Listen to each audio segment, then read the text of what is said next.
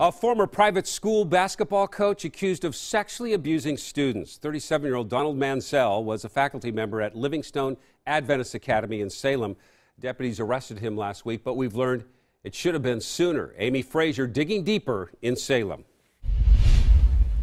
The Marion County Sheriff's Office admits it made a mistake. The arrest warrant for the former coach here was issued in November. Only deputies say they didn't know it. 37-year-old Donald Mansell is facing sex abuse charges in Marion County. According to court documents, he's accused of victimizing two girls at Livingstone Adventist Academy, where he was the boys' basketball coach and a business manager until 2014. I met with Ron Sayer, an attorney for one of the victims. We're getting calls from former students, and it appears that this has happened multiple times.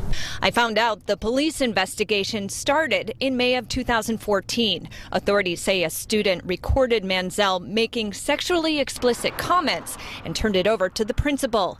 I checked with the Oregon Conference of Seventh-day Adventists, which oversees the school. A spokesperson says in part the staff member was immediately put on administrative leave. He resigned his position within the school shortly thereafter.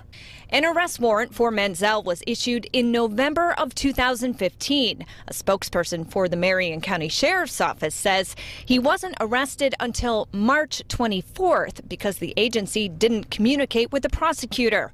Procedures are being reviewed so the mistake doesn't happen again. In another twist, we've learned Mansell is a relative of controversial Marion County Judge Vance Day. The Sheriff's Office says that has had no impact on the investigation.